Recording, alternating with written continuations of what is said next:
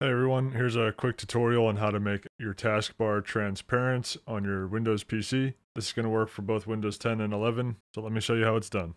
Alright, as you can see right now, my taskbar is just the default, nothing special about it. First thing we're going to do is go down to the search, which should be on your taskbar, and just look up Microsoft Store. It's going to be right here. Next, you want to go to the top where the search bar is and type in translucent TB.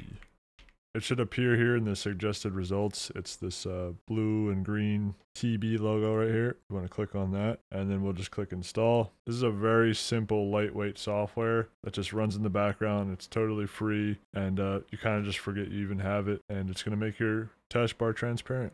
So once it's done downloading, after a couple seconds, you click on open right here, and you'll get a greeting message. You kind of can just ignore this stuff. Let's go ahead and click continue. It tells you that it puts it down into the system tray, as you can see down here. So it's tucked away where all these other softwares usually end up.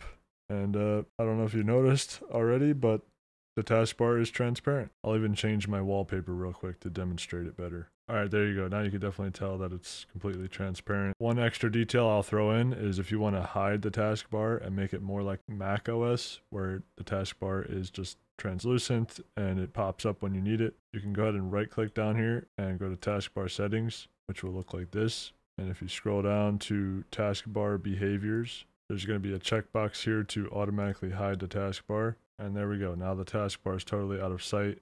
When I move my mouse down here, it pops up and it remains translucent from that app running in the background. That's it, guys. I hope this video helped you out. Subscribe for more useful and easy tutorials, and I'll see you in the next one.